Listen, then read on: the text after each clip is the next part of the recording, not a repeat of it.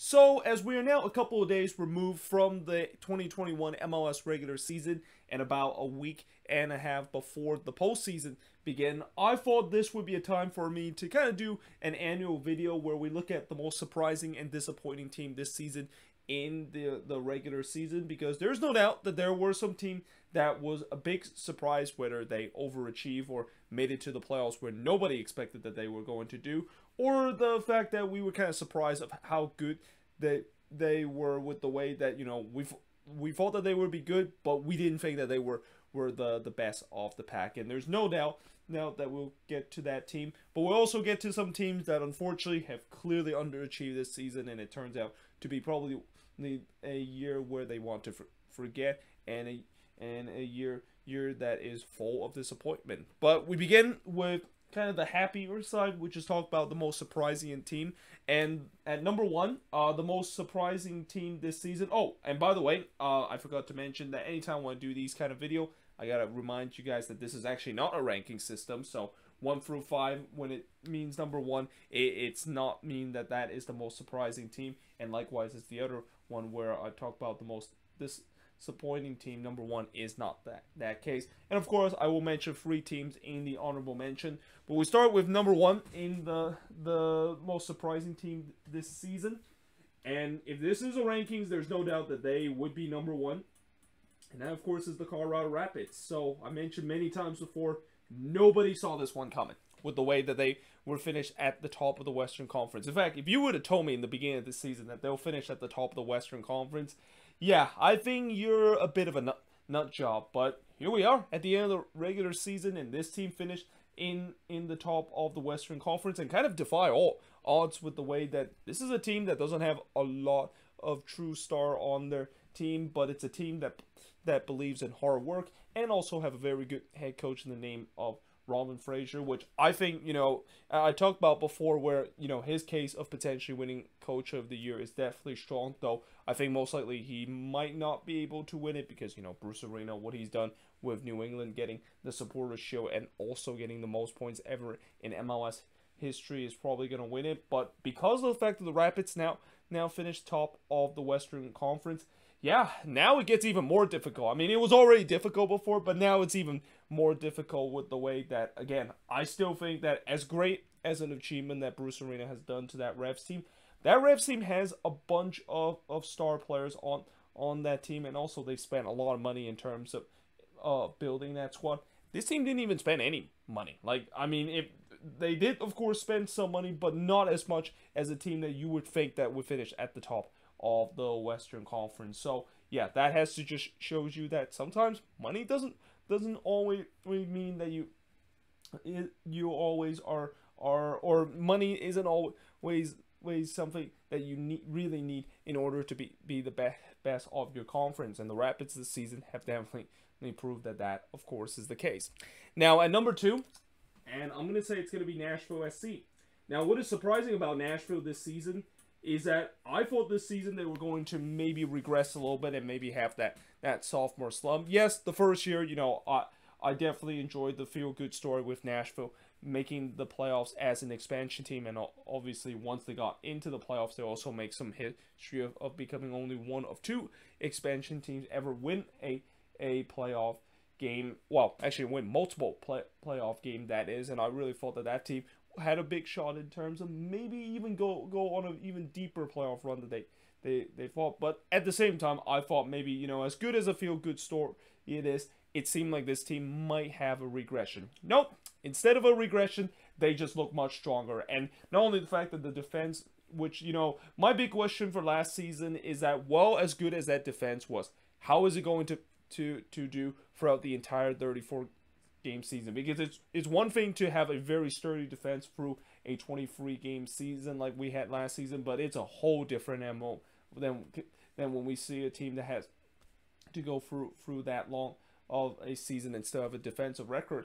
And at least this season, Nashville has proven that you can do it. Like, this team has conceded, I think, one of the most fewest and probably the fewest goal so far by any team this season. And not to mention the fact that, one of the biggest Achilles heel for this team in their expansion year is that they couldn't score goals to get them some points and get them some wins.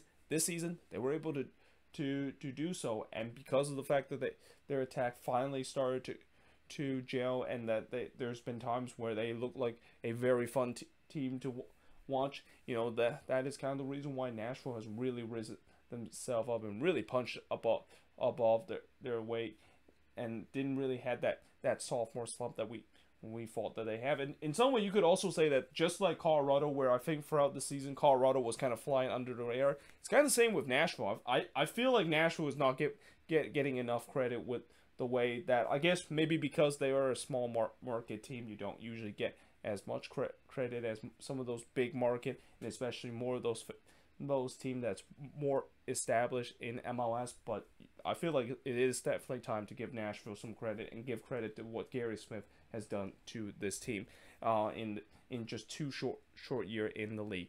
But now at number 3, now this might be a surprise itself that I included them in here, but I'm actually going to include the Supporters' Shield winner, the New England Revolution.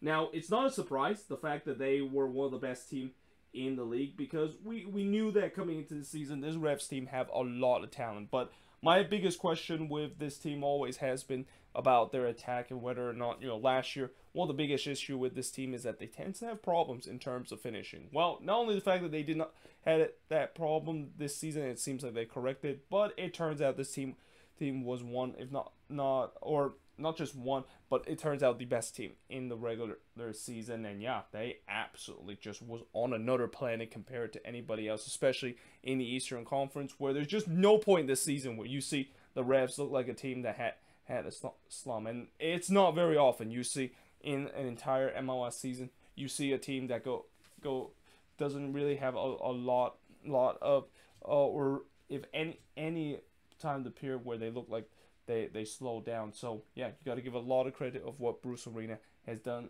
to this team, and has in some way, I feel like the expectation that they had. I mean, this year expectation was definitely high of them making the playoffs, but I still feel like it's a bit of a surprise they even exceed that expectation of winning the Supporters' Shield, and also winning it for the first time in their club history, and also getting the most points total. Because I thought, when LAFC reached that mark back in 2019, I didn't think it was going to be broken that quickly, but New England has been proven that's not the case. And it's been an incredible season that Bruce Arena has really done to this team in the regular season. But now moving on to number 4. And at number 4, you knew I had to include this team. You knew I had to include the Vancouver Whitecaps in it, because I don't think back in the halfway part of the season when this team was still playing at Rio Tinto Stadium, if you would have told me that this team would actually make it to the playoffs at that point, you would think I am absolutely out of my mind. I mean, this team looked like it felt like they were more like on this part of the bracket of being a disappointing season, where it seems like they're going backwards in terms of their deep rebuild again. They didn't make any progress from last season.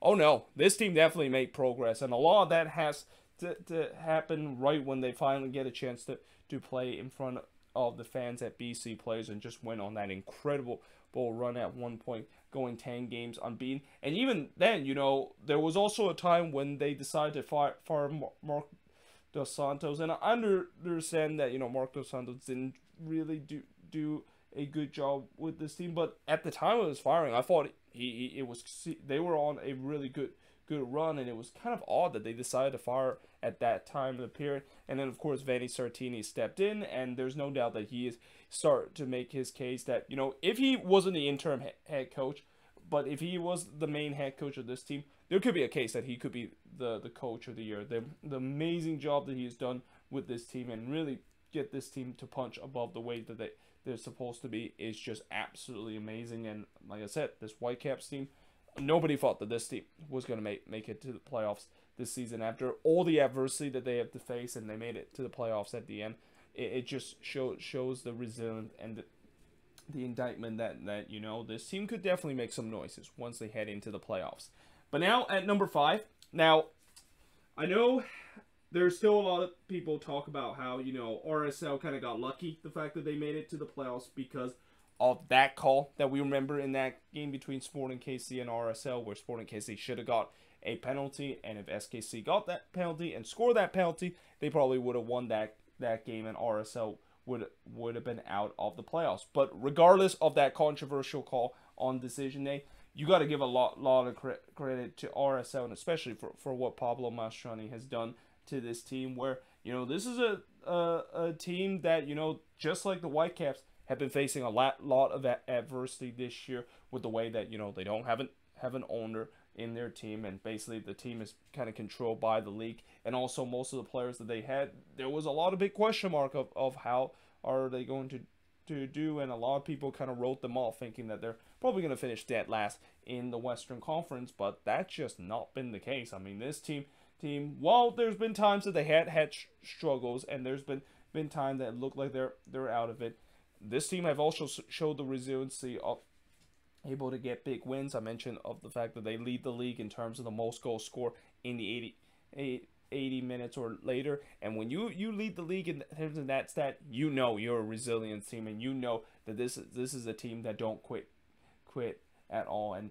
you know that there's no doubt that is one of the big reasons why this team, of course, made it to the playoff, albeit, like I said, in a very controversial way in that game against Sporting KC, even though, you know, again, if the call was correct, probably they wouldn't be in the playoffs, but at the end of the day, they can't really control that, and that at the end of the day, they're in the playoffs. And I know a lot of people will once again write this team out of the playoffs because they have to play against the Seattle Sounders, but for me, I'm not going to write them off just yet. I want to see what kind of chaos that they're going to bring to the table, and what kind of madness that they can bring, because imagine if they can upset the Seattle Sounders. I mean, we've seen it before with this RSL team. Remember back in 2018 where they faced against LAFC and everybody wrote off RSL thinking that there's no way they're going to beat LAFC that season? Oh, guess what happened? They beat LAFC on the road. So I am not writing off any impossible possibility that could happen with RSL going to Seattle and able to beat the Sounders and finally snapping their streak of 13 consecutive home playoff wins at home. But again, you know, we'll see how that's going to turn out. Now, in terms of the honorable mention, of course, has to go to DC United, the New York Red Bulls, and of course, let's see who else. Montreal, of course, that's the other team that I want to give honorable mention. Of course, you know, these three teams, of course, only one of them did, of course, made it to the playoffs out of all three of these teams. And as you can also tell, all three of these teams are in the Eastern Conference. I try to find a team that I would also give an honorable mention in the West, but in many ways, I couldn't really find it. I mean, most of the teams that finished in the standings were kind of expected to do so, and wasn't really that surprising. So in the end, I kind of just gone with all three teams in the Eastern Conference as my honorable mention.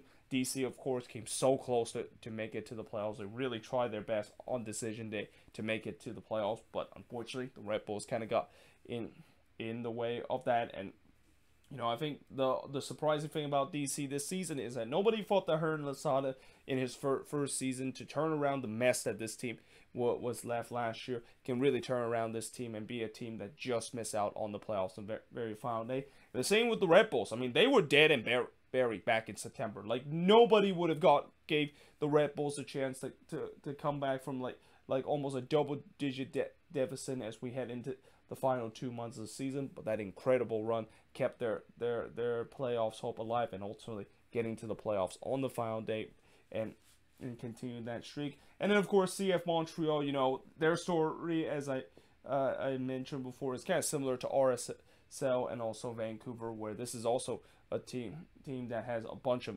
players that you probably don't think would fit well to be a team, and also a head coach that have no prior experience in MLS in Wilfried Nancy, and look what he has done to that team. And unfortunately, again, just missing out on the playoffs on the final day with that loss against Orlando. But now we'll get to talk about the disappointing team of this season in MLS. And at number one, well, you know this one is coming, and that, of course, is LAFC. And I'm going to just kind of keep it short with LAFC, where it's pretty obvious why they're one of the most disappointing, if not the most disappointing team this season in MLS, because the amount of talent that they have on the field, the fact that people were saying that this is supposed to be an MLS Cup contender, and they just never figure it out. Now, a lot of that has to do with injuries, and that, you know, not having Carlos Vela definitely hurt, not having Diego Rossi fully fit and kind of himself for the entire season hurt, and also selling him off in the middle of the season kind of hurt that too. But they also had some injuries in terms of the midfield. The back line was not as good as as we've seen in, well, the back line has always been an issue, but this season was definitely an issue for this team. And I really think that the back line was started to become an issue when Eddie Segura came out of this team. Like, that injury really ruined the back line, this team, because Eddie Segura was such a rock in that LAFC back line, and ever since he got injured, this team just never looked the same.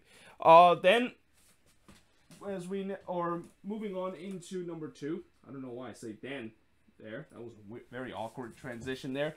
But we got Toronto FC as the second team that is considered one of the most disappointing team this season in MLS. And again, the same goes with LAFC, where this is a team that spent big money in the offseason and also spent some big money in the middle of the season.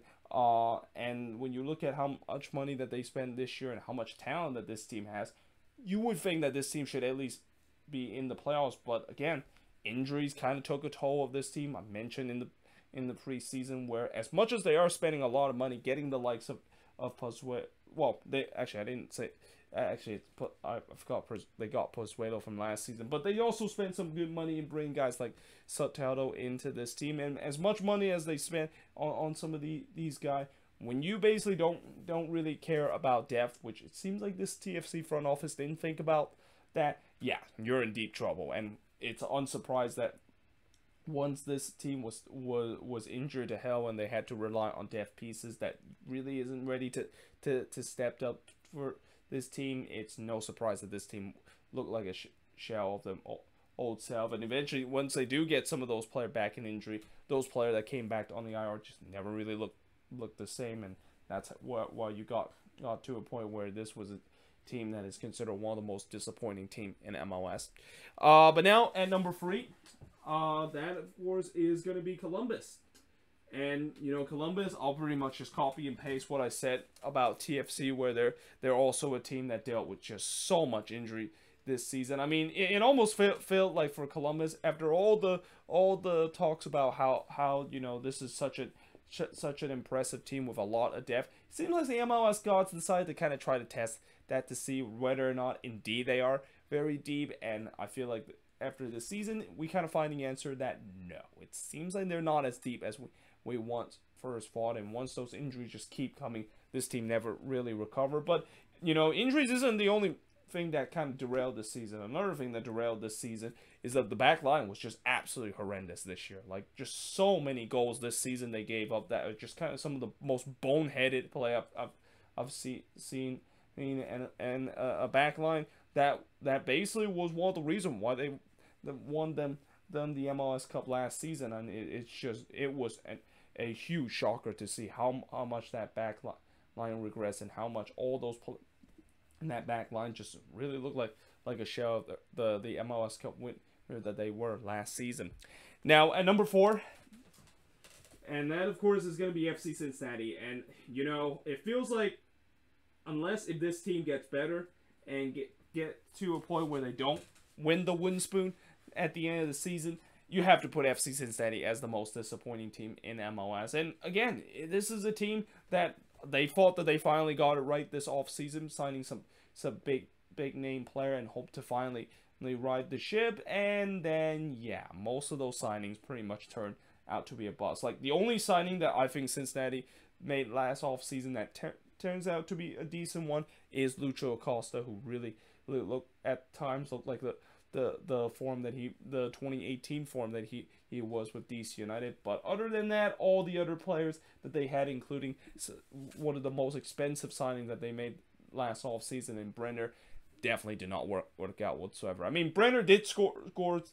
He did end up being the leading goal scorer. I think he scored like 9 goals that season. But when you are paid $15 million to come to MLS to score goals, you should at least be competing for the Golden Boot race. And the fact that he never really got going, or at least he was kind of a little bit inconsistent at times. I mean, there's times where he looks good, and then there's just times that he looks just absolutely terrible. Yeah, I mean, this is just been another disappointing year for FC Cincinnati, and again now they're probably gonna blow it up again and hope that, you know, fourth time is probably the charm.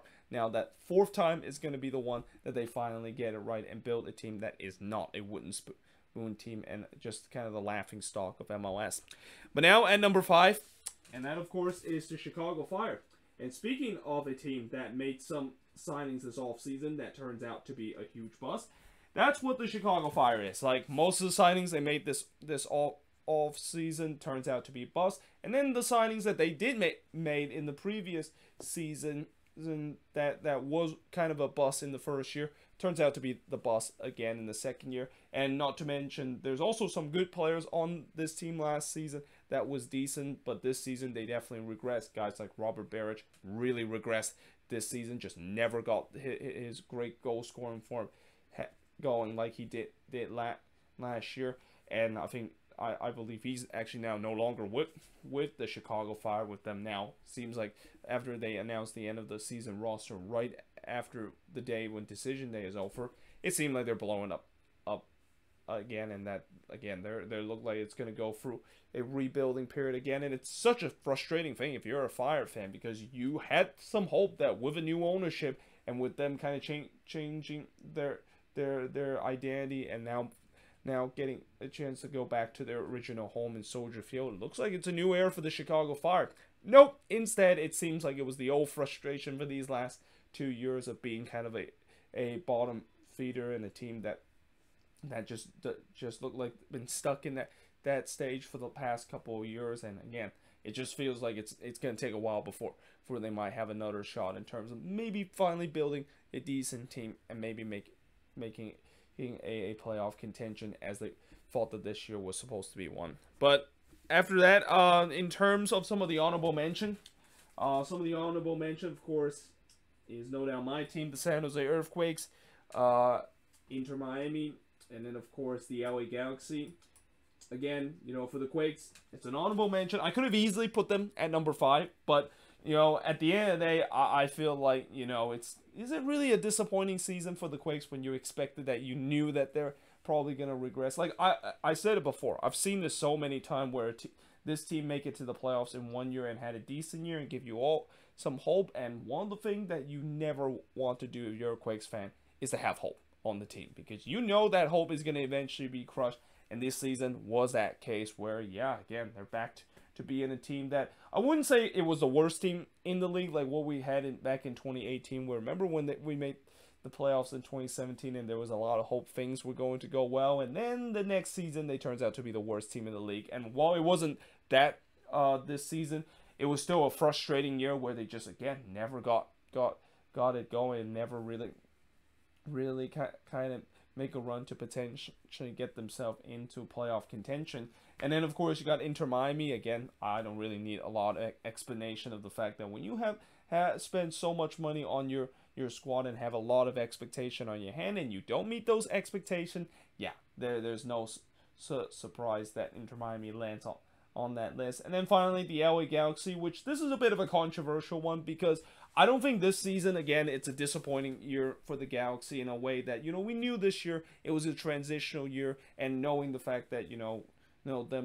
them going through a new head coach in Greg Vanney, and him trying to get the teams that he like, it's going to take a couple of years before this team will get going. But I think maybe the disappointment factor is the fact that this team literally were above the red line for the entire season, except for stoppage time of decision day. Like, that was actually turns out to be the only time when they're below the red line. And anytime when you have that kind of feeling, I mean, it's almost like that's kind of like a feeling where you basically are up 3-2 in a game, and then you basically lost 4-3 in the last minute because your defense just completely collapsed, which that kind of explains the Galaxy in that decision day game, where their defense decided to go back to the usual Galaxy defense form, which is letting goes left and right. And even though that they're high in talent on the attack, try to bail them out, they weren't able to do so. And again, albeit, yes, they kind of got knocked out very controversially because of that SKC game